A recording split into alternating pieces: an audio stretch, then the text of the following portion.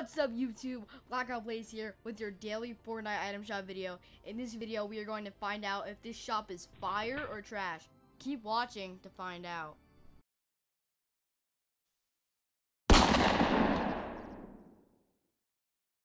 What is up, YouTube? Blackout Blaze here with the daily Fortnite item shop video for April 2nd.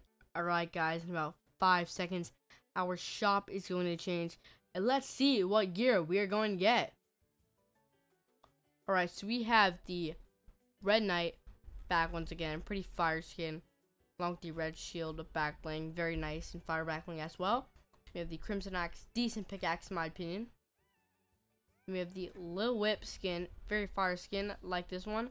Along with the Snow Cone back bling, which is reactive. Very nice back bling. Pretty fire. We have the Ice Pop pickaxe. Pretty fire pickaxe like this one. Very nice. Then we have the Ice Cream Cruiser. It's a decent glider in my opinion.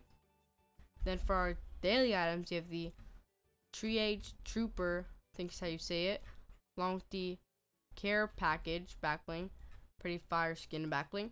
We have the Flatliner pickaxe, pretty fire pickaxe, very nice.